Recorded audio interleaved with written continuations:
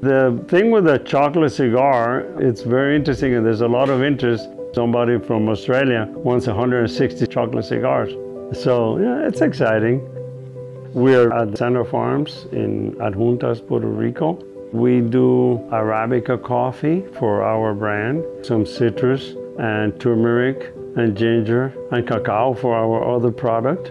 Both myself and the chocolatier never found a totally cylindrical mold. So I said, 3D printing might save the day, bingo.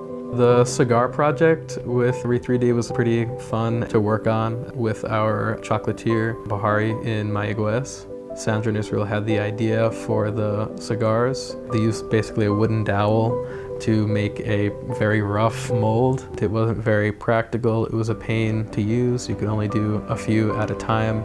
Now that they're trying to gradually increase their production, they weren't able to scale the way that they had wanted to with that product with the molds that we had.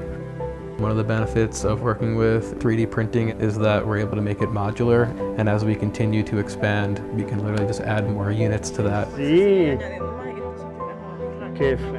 So far, we've been able to start increasing our production and getting it out there into the market.